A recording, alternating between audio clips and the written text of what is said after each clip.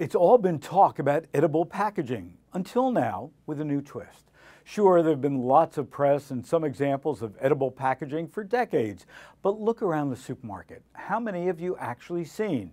Maybe it's because the technology isn't right, or maybe the shopper just can't find the concept under the banner of yuck, or maybe because they just didn't hit on what was truly important. Well, there are a lot of reasons to change supermarket packaging. Environmental impact, non-recyclability, even the possibility of foods being contaminated with harmful chemicals. Phys.org reports that might be about to change, as scientists are now developing an edible packaging film that's made from milk proteins. USDA research leader Peggy Tomasula says that the protein-based films are powerful oxygen blockers that help prevent food spoilage.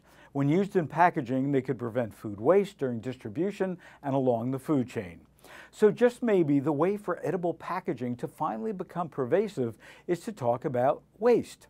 These milk protein-based films are up to 500 times better than plastics at keeping oxygen away from food, and because they're derived from milk, are biodegradable, sustainable, and edible.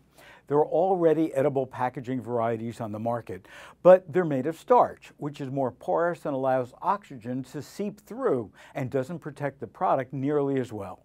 According to the report, in addition to being used as plastic pouches and wraps, this coating could be sprayed onto food itself, such as cereal flakes or bars to replace the sugar coating that's now being used.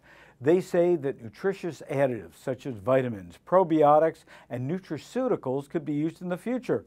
But why? But maybe it'll just be one more great solution that tries to go a bit too far and then fails.